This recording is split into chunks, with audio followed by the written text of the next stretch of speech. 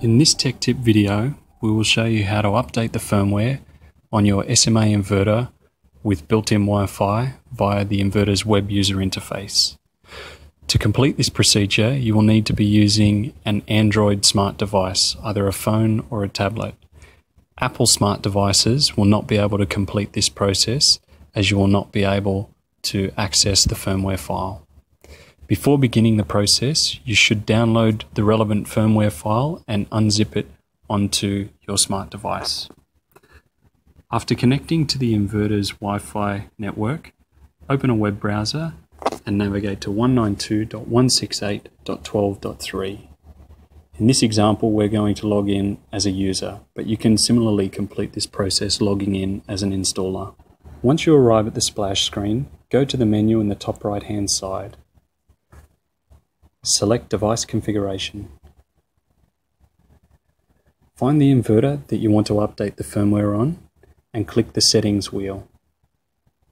Select Update Firmware. You now need to browse for the firmware file on your device, so go ahead and click the Browse button.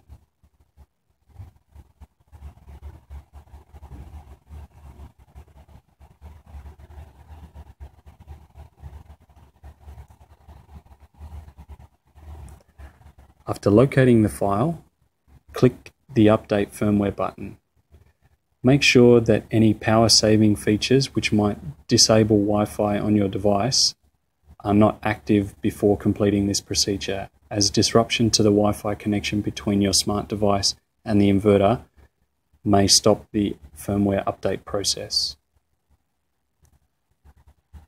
The update process will take between 5 and 8 minutes to complete.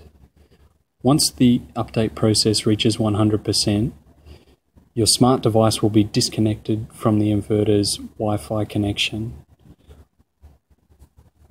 You should wait about 2 minutes before attempting to reconnect to the inverter's Wi-Fi connection while the firmware is applied to the device.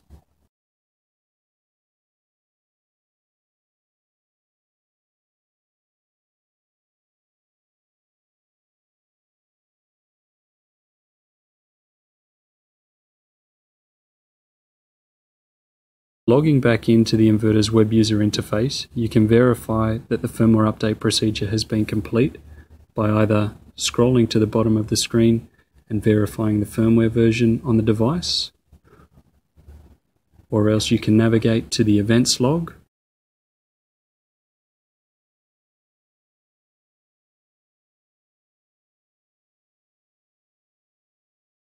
where you will find events showing that the firmware update procedure has been complete.